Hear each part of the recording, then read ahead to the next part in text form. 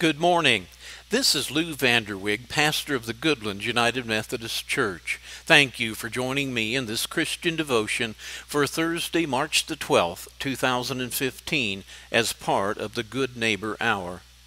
Matthew 5, verses 26 through 30, Jesus teaches about adultery. He says, "You have heard that it was said, 'You shall not commit adultery.'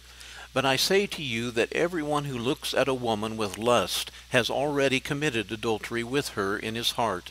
If your right eye causes you to sin, tear it out and throw it away. It is better for you to lose one of your members than for your whole body to be thrown into hell.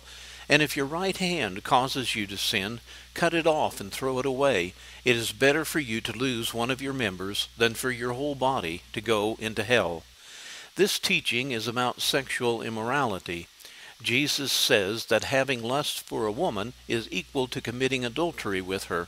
Jesus addresses this to a male audience since his reference is made to looking at a woman.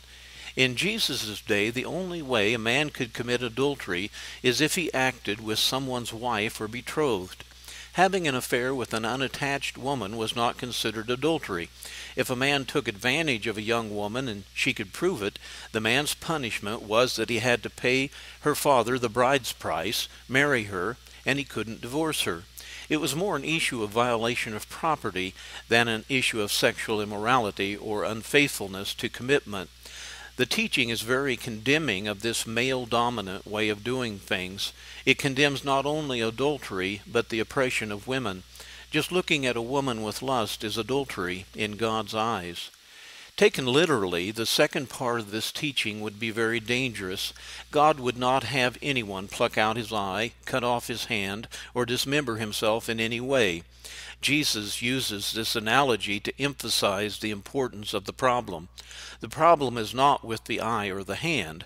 The problem is with the heart or the spirit. What one does with his eye or his hand is a reflection of the state of his spirit. A modern example of this might be internet pornography.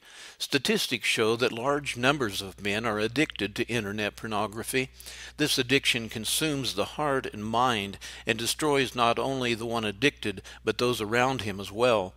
Many marriages fail because of it. Pornography is also very oppressive of women.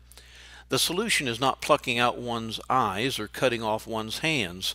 The solution is acknowledging the problem and finding help to turn away from it and finding newness of life. Like most addictions, it takes God's help and the help of others to overcome addiction to pornography. Internet pornography is but one expression of the sins Jesus is addressing in his teaching. Even if this particular problem is not applicable to one's situation, the teaching is no doubt relevant to everyone's life in one way or another. Let us pray.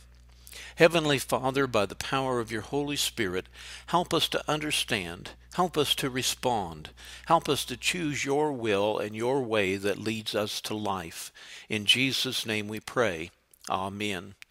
On behalf of the Goodland United Methodist Church, this is Pastor Lew Van Der Wege wishing you a good day filled with the grace and peace of our Lord Jesus Christ.